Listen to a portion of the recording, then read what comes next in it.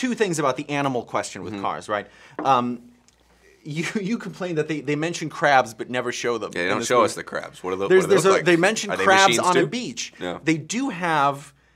We do learn that tractors are cows in this film because they do find a herd of tractors that behave like cows, and yet Tex, the stereotypically Texan car, has a longhorn steer's horns on the front of him, which suggests that biological cows also exist, or did exist anyway. You know, I mean, because one of the sort of darker running theories is that this is a dystopian future where the human race has been eradicated, probably by the cars, sort of Terminator style, and that they're now they're just the survivors of Earth, and they're living out they're like basically living out human history as cars now. Yeah, because they're cursed to repeat they're cursed to have World War II. They're cursed to repeat all the worst things that we as the human race wrought upon the world. Yeah. And but then the question is, how old is their world? Cars have not been around that long, right? I mean, 1885 for the Benz motor wagon. Yeah. So is that where their history begins, or are there ancient cars? Because they otherwise like prehistoric cars. But then what do they look like? Because the cars otherwise follow the development of, like, I know it's a cartoon. I know this is a very silly discussion to be having. But the thing is that Cars is entirely about the Cars world. That's all it's got going for it. Yeah. That is the entire... Right, because if you took that element away from these movies, you would essentially have generic genre movies. You know, the first one is Doc Holliday, you know, hotshot from the city, stops in a small town, learns how to enjoy life more and the simpler pleasures of life. The second one is like a generic... man who knew too much, essentially. You know, wrong man mixed up in a spy.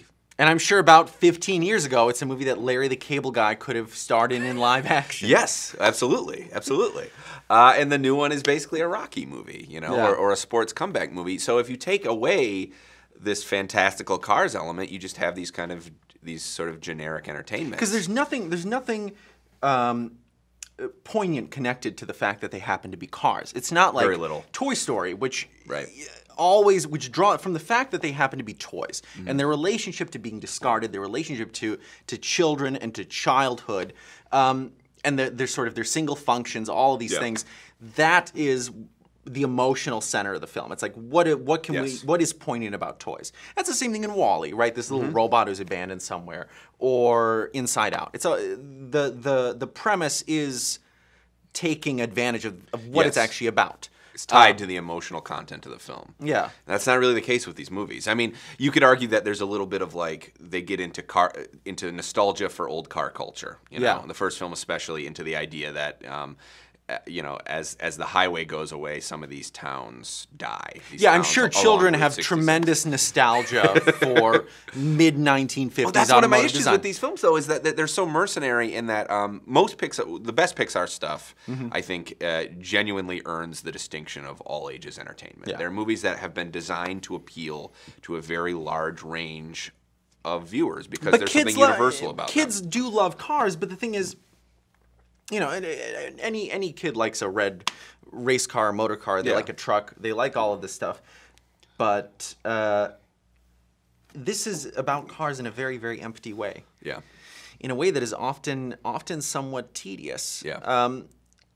And that, I think, really puts the focus in a funny way on the universe that these films inhabit.